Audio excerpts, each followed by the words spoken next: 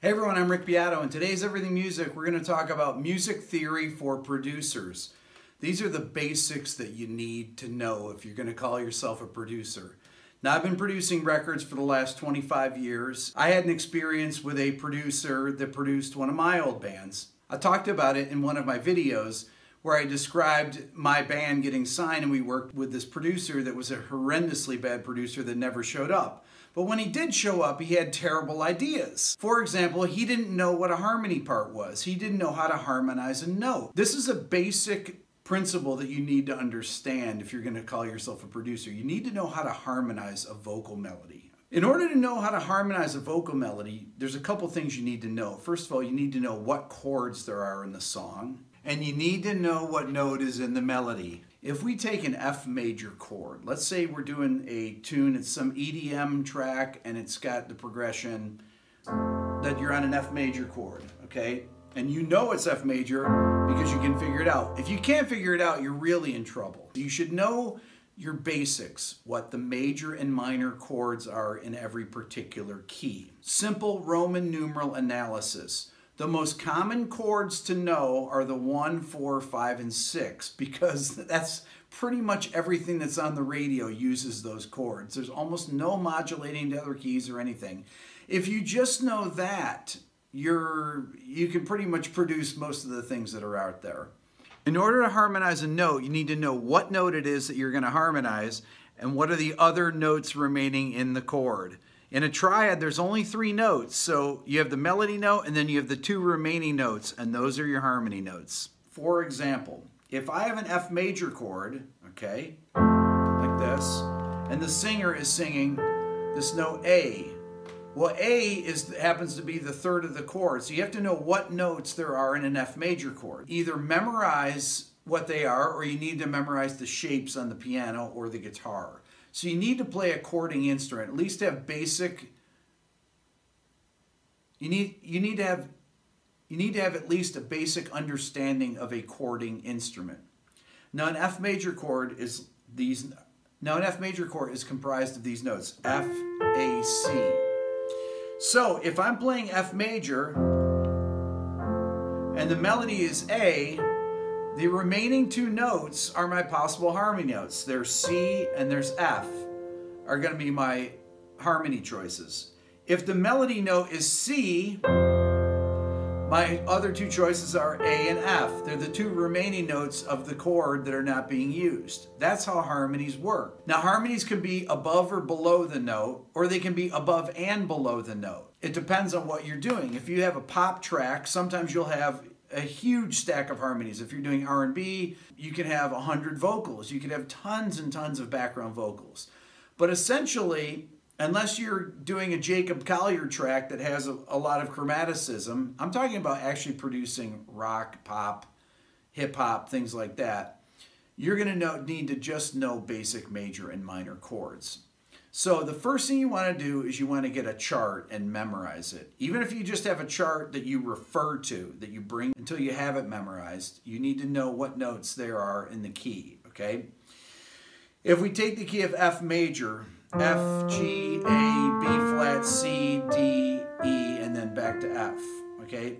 So the 4 chords in this that you're going to need to know is the 1 chord is F major, the 4 chord is B flat major, the 5 chord is C major, and the 6 chord is D minor. You might have a progression that's 4, 1, 6, 5.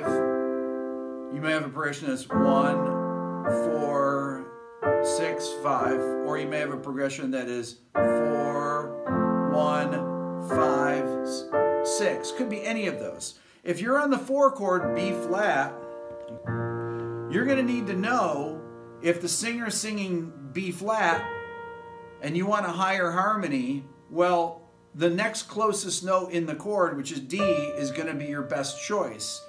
You could sing the F, but that's going to be too big of a spread above the melody note. Okay, you want to go with the closest chord tones to the melody, either above or below, and this is a personal taste thing.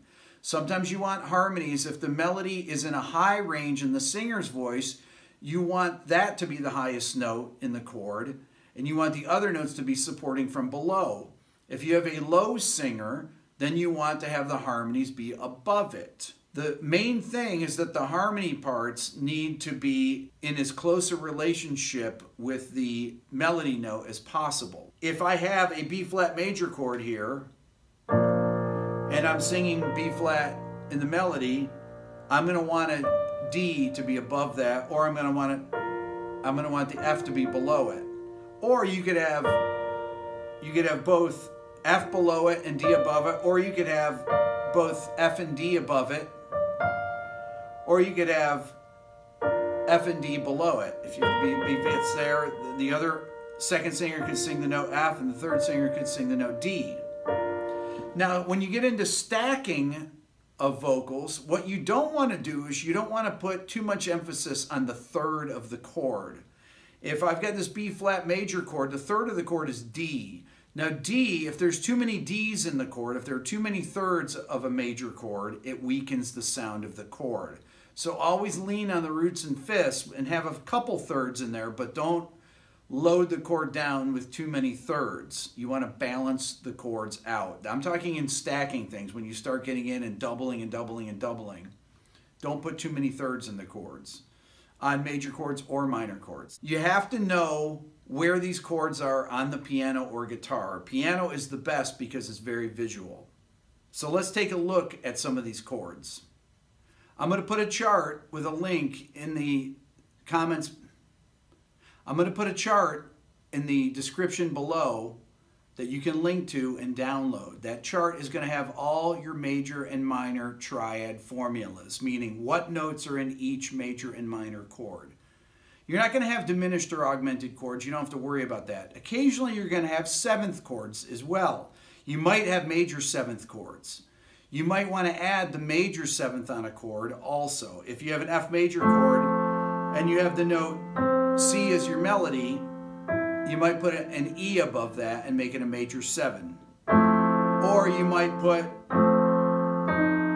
an E flat above that and make it a dominant 7th.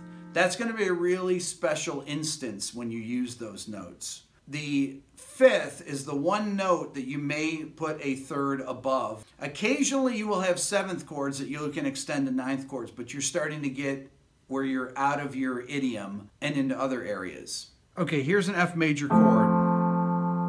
Let's say this is your 1 chord. So you have the notes F, that's the root, then the A is the 3rd, and C is the 5th. If the melody note is A, you see that's right in the middle of the chord here. That's the 3rd of the chord. It's called the 3rd because it's the 3rd note of the scale.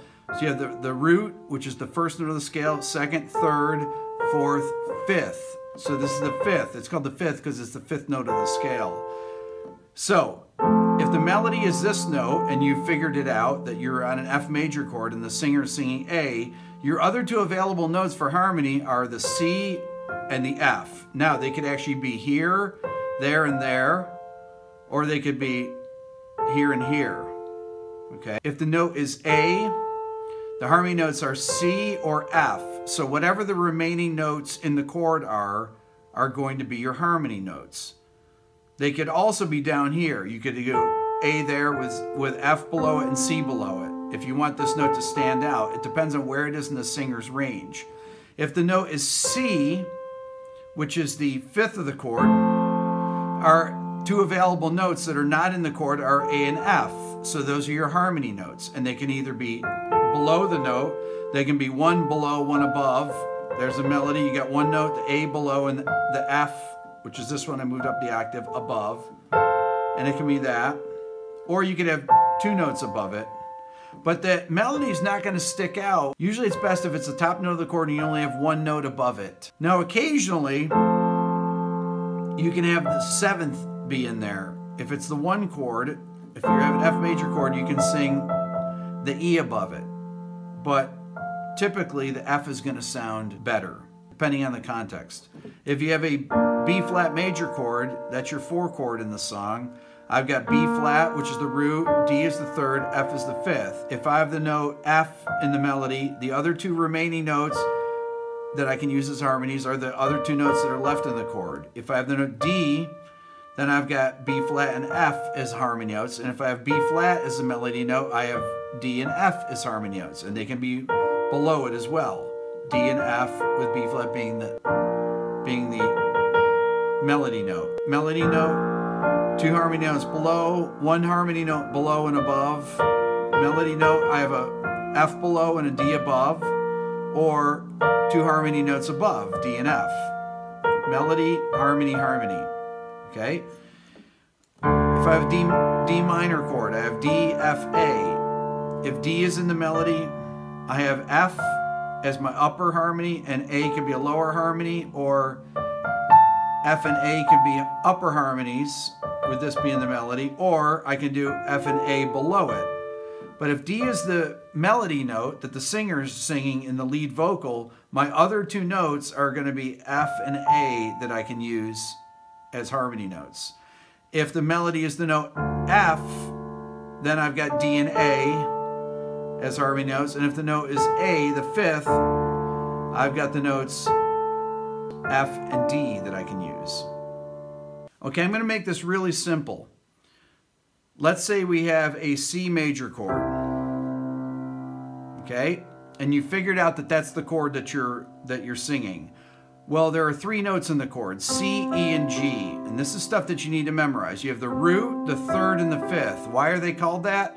It's called the 3rd, this note, because it's the 3rd note of the scale, and this is the 5th note of the scale. 1, 2, 3, 4, 5. Okay? That's why those have those names. If the melody note is this, the 2 remaining notes are your harmony possibilities, your E and G. Now you may only have 1 harmony part, so it may only be the E, but you're typically not going to use just the G, because you want to get the closest note in the chord to the melody note, either above it or below it. Below, G would be the closest note in the chord, and E would be further away. If the melody note is E, you have the 2 remaining notes of the chord, E and G, are your 2 harmony notes. And if the melody note is G, your other 2 remaining notes, E and C, are your harmony notes. And they can be below it. You can have 1 below it and above it, or you can have 2 above it. There's your melody note, those are your harmony notes. Melody note, harmony note, melody note, harmony notes. That goes for any chord. Let's say you have an A minor chord. You have A, C, and E. A is the root, C is the 3rd, E is the 5th. If the melody note is the note C, your harmony notes are going to be E and A, the remaining notes of the chord. If the melody is A, your harmony notes are going to be these 2. If the melody note is E, here's your harmony notes. Whatever notes are left over. And you always want to pick the closest notes to the melody note, either above it or below it. If you're going to have 1 harmony part, it's going to be that note below it or this note above it. There's your A above it. I've taken it from the octave up here. And then if I have the C as my melody note, I've got this note below it, A, and that note above it. Those are my 2 extra notes I have. So C is going to have the notes A or E as their harmony notes. The note A is going to have C or E as their harmony notes. So whatever notes are left over are the harmony notes. Now once you learn all your basic major minor chords, there's a couple extra notes that sound good, not just as harmony notes, but as on other instruments, as overdub parts. Let's say I've got a C chord, but I don't have, let's say I just have a C and G voicing. We call that like a C5 chord. Okay, so it's just the notes C and G. They used in place of C major. Now I can play. I'm playing a C sus2 chord against that. C, D, G, or C, D, B.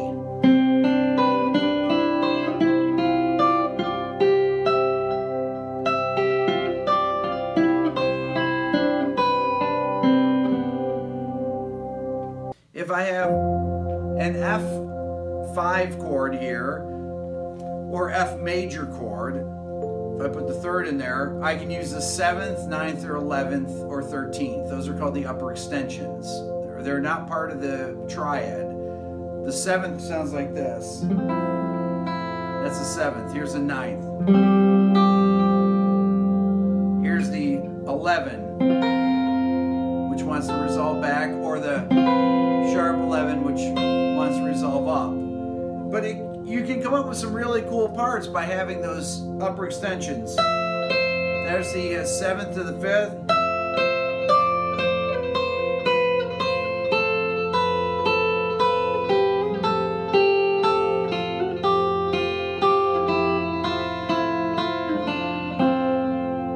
Or I could do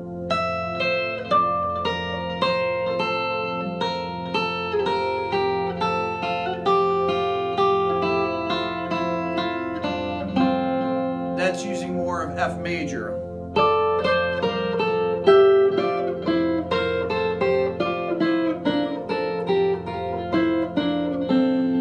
So knowing those notes over the chords, just the triads first, and then expanding upon that with some of the upper extensions, that's going to be where you're getting into a little bit more advanced theory and knowing what those other notes of the scale are that are not part of the triad. Those are called your upper extensions.